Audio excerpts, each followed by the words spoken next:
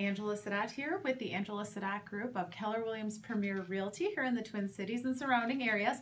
So today we're going to do our fall market update and just kind of give you a little bit of information about what's going on in the Twin Cities market. So we are still experiencing a very strong market in our area, and so you may have heard, some price points are maybe wavering a little bit, and yet overall we've got a strong market. Right now our month supply, so what does this mean? I'll tell you, is about 2.8 months of supply. Now, about 6 to 8 months of supply would be what we would consider a balanced market. So right now in many of our areas and price points, we are still experiencing a seller's market. And so what we notice is, as far as our homes for sale right now in the Twin Cities, we are down 14.8% from last year. So even though last year we said, oh my gosh, we don't have enough inventory, we still don't have enough inventory. So the buyers are having a hard time finding what they want out in the market. So if this is a time where you're thinking, do I sell in the fall? Is this a good time?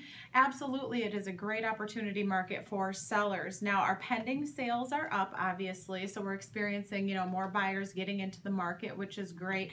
And our days on the market has actually gone down. It's about 20.9% down from last year, so it's about an average.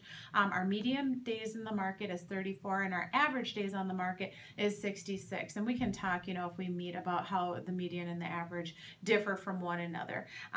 As far as how many showings are people experiencing on their property until they get an offer, most of the times we're experiencing an average of around 14 showings or so.